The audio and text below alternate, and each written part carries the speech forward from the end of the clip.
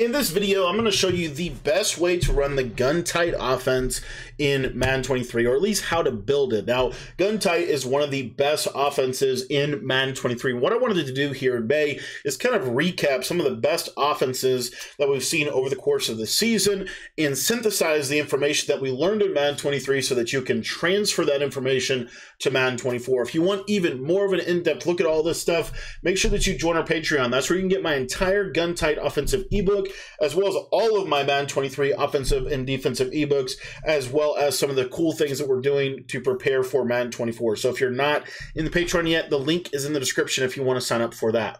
So one of the best plays of Madden 23 this year has been the play slot post out of gun tight. This is in the Detroit Lions playbook, and this is a really good play for attacking man coverage. This year we've seen a lot of man coverage meta, and one of the best concepts that we've seen from the game this year is the rise of the slant post concept combined with certain other routes to open up pockets in the middle of the field to be able to throw. So how are we going to set this play up? So what we're going to do, and again, the primary first things first purpose of this play is to beat man coverage. So we want to make sure that we can easily beat man coverage. So the best way that I know to run this play is we're going to put Harold Carmichael here. We're going to put him on a streak.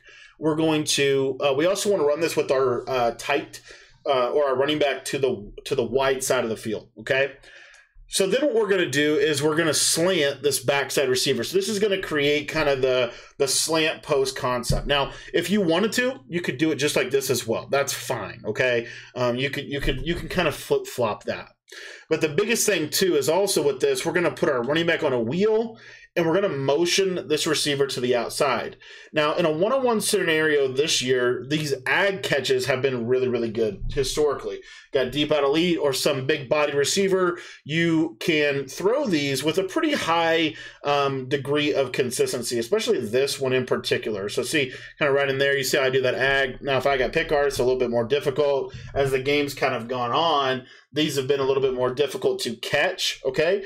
But so if we wanted to run this, you know, like this, we could get kind of the same basic thing here in terms of the man-beating ability of that slant route coming over the middle of the field, okay? So you can leave that fade, or you can, you know, put something else on the field. But another thing that's really cool about this play, and like I said, this has been one of the best plays in the game since August, what you're going to notice here is if I get man-to-man coverage, this post route to the tight end is one of the most consistent routes at beating man coverage in the game. It's truly one of the best routes in the game. Now, if you're getting more zone coverage, specifically if you're getting like cover 4, I did want to point something out. So if you're getting cover 4 a lot, so let's say you're running this play. Let me put the back here. But let's say you're running this concept, right? And you're getting a lot of cover 4. If you're getting a lot of cover 4, number one, your running back will be open in the seam. But number two, your tight end, you want to ag that before he gets to the safeties, okay?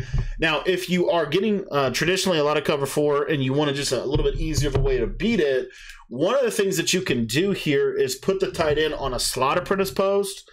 And what that slot apprentice post will do is that slot apprentice post will cut a little sharper and it will come underneath a little better against a cover 4 coverage. However, let's say that you're getting a double Mabel on the short side. So this is something that a lot of people like to do, myself included, is let's say you're getting something like this where you get a double flat, because we know that short side floods here this year are really, really good. So maybe they do something like this, and then they're going to man up the running back to take him away, and then they're going to use the slant over the middle of the field, okay? Hypothetically, right? I want you to watch this slot apprentice post. When I put him on that tight end slot apprentice, or when I put him on that hot route master or slot apprentice post route, what you're going to notice here is that cloud is going to be in perfect position to be able to take that away. So that's kind of the chess match of this play, because you can run this at different depths and subsequently give the defense a little bit more difficulty in terms of actually stopping this, okay? So let's say, again, they cross-man the running back. You got the user in the middle of the field here. I'm going to put him on a hook curl. But essentially, they're trying to take away the slant because they're going to trust that cloud flat to take away the post, right? real quick, what you'll notice here is if they are in that and you run this slot post variation, it runs significantly deeper. Now, it does take a little longer as well, but it does run significantly deeper down the field. And you can really take advantage of that. So let me show you that one more time here. And again, we've got that double flat concept. I'm going to try to get the rush out of the way here for us so we can see just how deep this tight end post will run.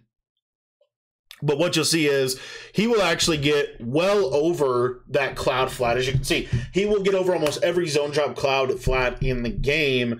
That's going to run right at probably just a little bit over 35 yards. So you have a post route that pretty much is, and again, this is where the chess match comes in. But if they start, let's say they start putting, let's say they start running that same concept we just talked about, right? Double flat. One of the real cool things about gun tight, and this is what I think what people have really not understood yet this year, a lot of people will run this coverage. They're going to run double flat to the short side of the field, right? And they're going to have that vertical hook. What we can do, especially with a play like slot post, is if they're running a lot of that concept, we're just going to flip it. So instead, it's going to look something like this. And then now when we motion out, you're going to see here, instead of putting the running back on a seam wheel, maybe we put the running back on a table route or a flat route, something simple, right? And then on this left side, you could put this guy on a streak or whatever you want to do, okay? But the bottom line is what you'll notice is now this post route here has a lot more room because of the ability from tight to be able to motion out into a lot of different types of sets. That's what makes tight, I think, personally so good, because you could be in bunch tight end, right, if you want to run it like this. Or you could be in gun doubles. There's a lot of different variety within this formation, but this basic concept really does, I think, make the formation super effective. Something like this is very consistent of being able to attack man coverage, and the beauty is you're able to attack man coverage at different depths while looking exactly the same to your opponent. So this is just part one of building the best tight offense in Madden. We're going to talk about it some more tomorrow. But if you've not gotten my gun tight offensive ebook yet, you can get all of that stuff in the Patreon. $10 gets you access to everything in the Patreon, including the gun tight offense. Thanks for watching the video. To sign up for the Patreon, head down to the description and go click the link down below.